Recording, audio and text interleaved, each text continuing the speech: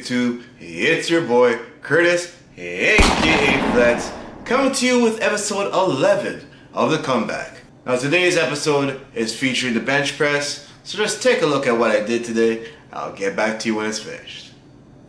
Hey guys, and welcome to another episode of The Comeback. As you guys heard in the beginning, today's featuring the bench press. And getting right into it, I started with 100 on the bench and did that for 7 reps. Then moved on to 125 on the bar, and I did 5 reps. Now, if you guys remember from last week's episode, I was feeling as if my arms, one arm would be longer, seemed longer than the other, just based on how the video or the angle of how I was recording it. So I concentrated this week more on actually just trying to, fix my form and make sure everything is, formed properly, and made sure my arms aren't actually, awkward looking or awkward feeling. So that's how what I worked on more today. So I went on from 125 for 5 to 150 for I believe 5 or 6 reps. And again, making sure I worked on my form, made sure I have the brief pause at the bottom, and made sure I had an explosive extension after I finished the ascension, the bringing in part of the lift. So after I did the 150, I went up to 190, and I managed to pull off another 6 reps. And continue working on my form, because again, form is very important, and making sure your bar path is, as solid as possible when you're going into your meets. So after the 190 for 6, I went up to 215 pounds for another 5, and that went relatively smoothly. I might have had a little bit of weakness, as you can see, the shaking in my left arm.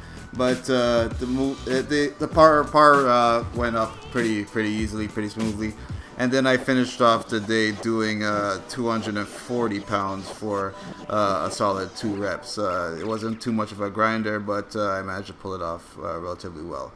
Then afterwards, I went into doing incline cable flies. You guys might have seen me do incline cable flies before in past videos, but today I decided to do it with a little twist.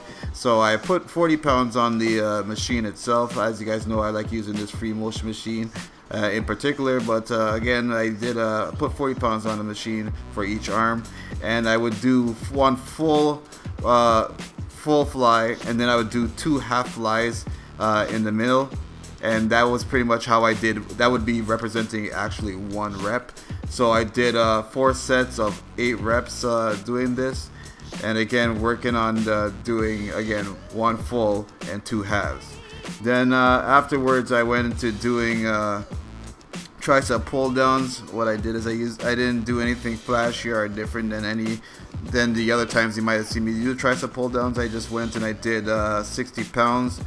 For about 15 reps, and I did 4 sets. Again, keeping it simple, just made sure that I gave my triceps some good work, because again, having some strong triceps is also good for your overall bench press. So I made sure I worked on some tricep work today, and I finished off the day doing single arm cable extensions. Again, making sure I kept I like using cables because it really just gives you a constant time under tension, and nothing uses more time under tension than doing a bench press at the end of the day. So I really wanted to work on today, just working on the triceps. So again, this is what I did today, guys, and I'll catch you on the next video.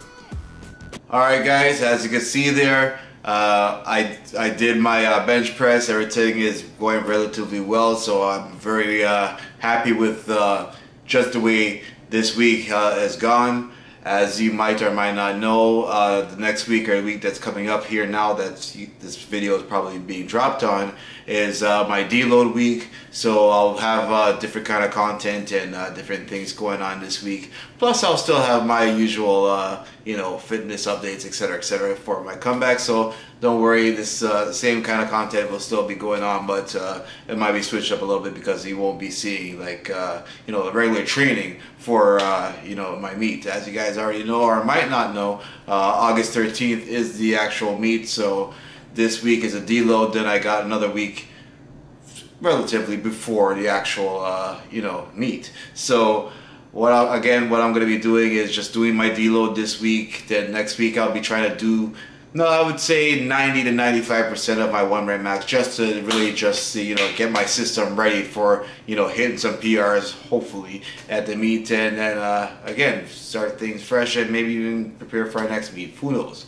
But again, my mind is focused on the meet that's or the task at hand, or the meet that's at hand, and hopefully, you know, blow or make what happened last time not happen again. So again, I hope you guys are liking this content. If you are liking this content, make sure you hit that like button, because again, I love getting the like button, or I like getting the support from you guys in the like button. Plus, comments in the comment section is the best way to let me know that you guys are liking it. And plus, I believe YouTube actually likes seeing those things happen too. So make sure you comment and you like as well, because again, that is more than appreciated. Make sure you subscribe if it's the first time you're checking out my channel, because again, subscribing will give you notifications on not only when videos are coming out, but when my actual meet video does come out, and hopefully I make it just as good or just as nice as my first one.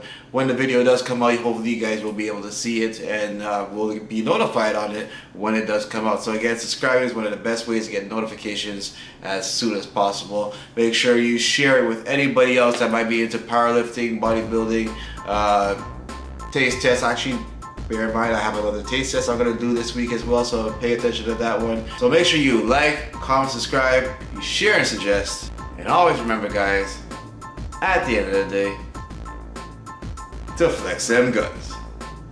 Bullet